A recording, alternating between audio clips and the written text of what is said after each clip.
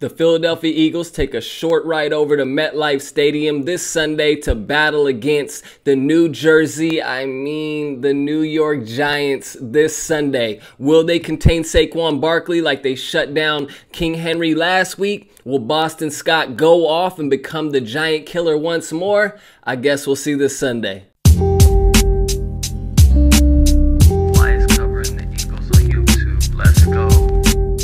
What's up, gang? This is Brian with Eagles Real Talk. The Fly is covering the Eagles on YouTube. Thank you for tapping in with me today. If you're new to this channel, hit that subscribe button, leave a like and a comment on this video, and let me know if you have the Eagles winning this game and give me a score prediction as well. Let's get straight into it.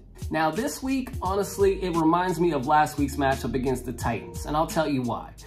Jones, he's mobile, he can run around a little bit like Tannehill. He doesn't have that many passing options, in the pass game, but he has a great running back in Saquon Barkley, similar to Tannehill and Derrick Henry. Last week, we completely just took away Derrick Henry from the game. He had 30 yards only on 2.7 yards per carry. Actually, Tannehill ended up having more rush yards, similar to last week with the, Jones running for 71 yards on 5.9 yards per carry in a tie versus the Commanders. He actually outpaced Saquon Barkley, who had 18 attempts on 64 yards and 3.5 yards per carry. So I feel like we're going up against a similar opponent. As long as we shut down the run, which if we do that, we pretty much win every single game. But if we shut down the run and put a point of emphasis to just completely take out their best weapon, who is Saquon, I think the Eagles will fly out of there with another dub.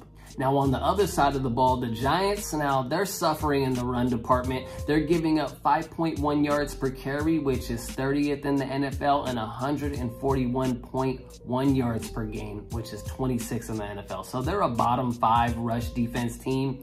And that doesn't, bode well for them going up against the Eagles with the RPO action. Jalen Hurts, he can beat you on the ground or in the air, okay? And then you also have Miles Sanders, who's just been a beast this year, running through dudes, running like he's got something to prove. And then you got the Boston Scott, aspect to the game where he's obviously been the Giant killer. He has a thing going up against the Giants where he always has his best game of the season. And Nick Sirianni knows this, he's really entrenched in the NFC East rivalry. So I feel like he knows the history of Boston Scott going up against this team. And I feel like he's going to give, Boston maybe 6 to 8 attempts on the ground, probably give him the ball in the red zone, try to get him in the, try to get him a touchdown this week. I think the run defense is definitely a problem for the Giants, along with their O-line as far as protecting the quarterback. Last week, they gave up 4 sacks and 10 quarterback hits. Now, that's not a good, thing to hear if you're a Giants fan, because the Eagles D-line, they had 6 sacks on 9 quarterback hits against the Titans last week. So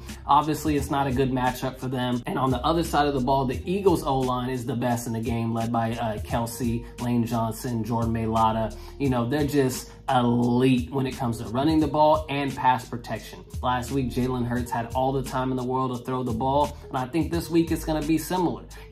When it comes to our secondary going up against their wide receivers, it's going to be a tough day for them to get open, because we have Slay, who's just been on lockdown, and then Bradbury. He's going up against his former team, so he's going to have extra motivation. Probably going to try to, get out of that game with a pick 6, to be totally honest with you, against Daniel Jones. Our secondary is only allowing a passer rating of 73.6, which is 1st in the league. So it's just going to be a hard time for them to move the ball, I feel like. I think it's going to be a similar game. I think we're going to blow them out. I feel like the score is going to be actually similar as well. I think the Eagles are going to score probably around 34 points and give up maybe 17 points to the New York Giants at MetLife.